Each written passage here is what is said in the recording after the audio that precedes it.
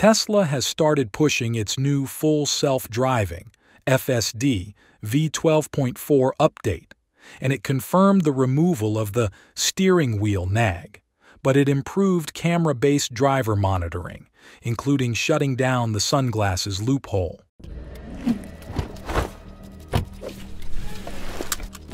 As usual, Elon Musk has been hyping up the next Tesla FSD update as mind-blowing, but this time he went beyond the superlatives and released a few verifiable details about the update.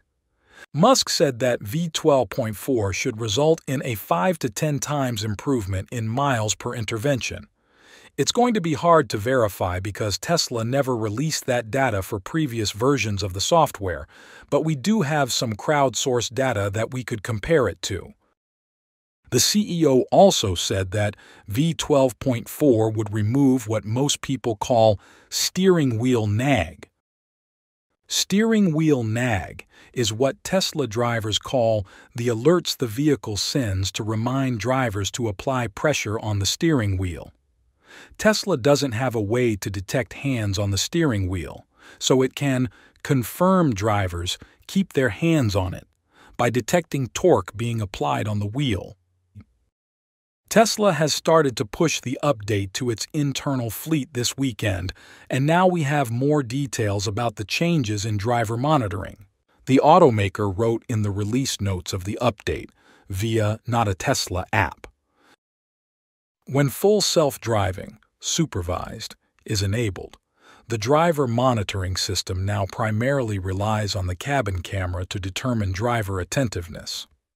This enhancement is available on vehicles equipped with a cabin camera, and only when the cabin camera has clear and continuous visibility of the driver's eyes, e.g., the camera is not occluded, there is sufficient cabin illumination, and the driver is looking forward at the road ahead and not wearing sunglasses, a hat with a low brim, or other objects covering the eyes. Tesla warns that there will still be some steering wheel nag if outside of the circumstances listed above. Outside of these circumstances, the driver monitoring system will continue to rely on a combination of torque-based steering wheel and vision-based monitoring to detect driver attentiveness. The automaker also commented on how the camera-based driver monitoring is going to work. If the camera detects the driver to be inattentive, a warning will appear. The warning can be dismissed by the driver, immediately reverting their attention back to the road ahead.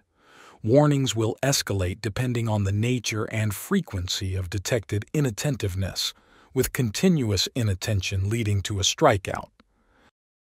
While we have yet to see this in practice, it does sound like Tesla might be relaxing the frequency of alerts on that front too, as long as the driver is paying attention. Tesla is trying to reassure everyone that the camera data from the cabin doesn't leave the vehicle. Cabin camera images do not leave the vehicle itself, which means the system cannot save or transmit information unless you enable data sharing. Tesla is expected to start pushing the v12.4 update to the wider fleet this week,